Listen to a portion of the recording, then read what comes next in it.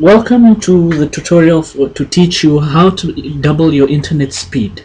Okay, so the first thing you're going to need to do is to go to your start menu, type in CMD, right click on it and run it as an administrator.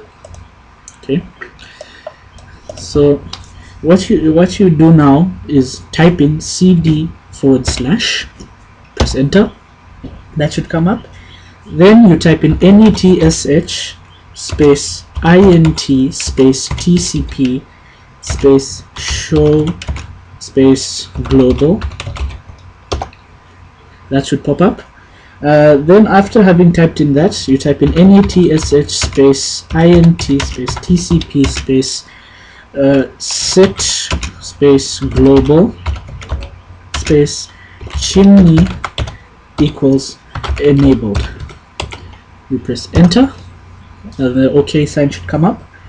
Then you, after having typed in that, you type in netsh space int space tcp space set space global space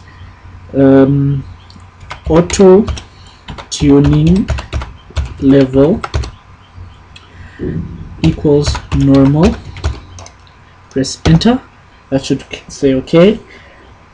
Then you type in netsh space int space tcp space set space global space congestionprovider equals ctcp.